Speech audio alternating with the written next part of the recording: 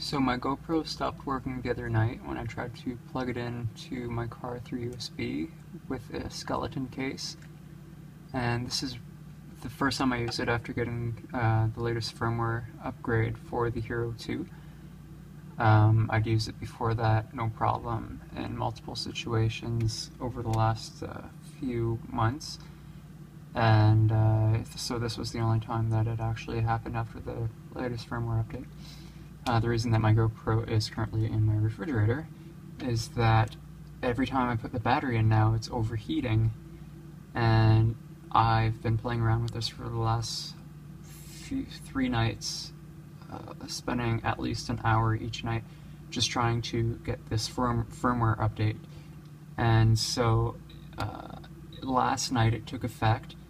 I was able to get it to start doing the firmware update, but then it overheated. And the overheat icon was on for multiple minutes. The firmware update should normally take 3 minutes.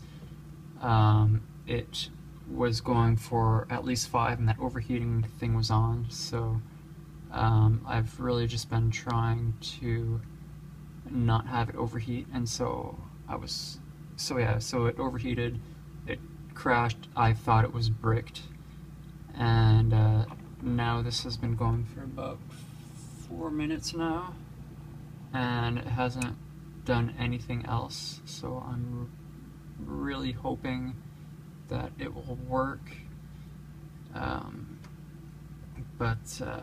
Yeah, it's not really looking great. Yeah, there it is. So that's the overheating icon. I'm not really sure what's going on at this point. I want to stop it.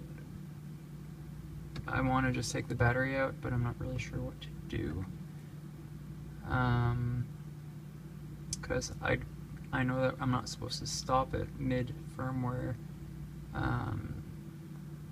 because I'm upgrading the firmware, so I'm really not sure what to do in this situation. This happened last night, and it took me 2-3 hours of fiddling around just to get this to happen again, so it's incredibly frustrating, and I wish that GoPro would address the issue, and if the cameras are faulty, that they would take responsibility and have a recall and fix them, because this is not acceptable. And I don't know if this battery is gonna overheat and explode if it's ever in my pocket or anything like that.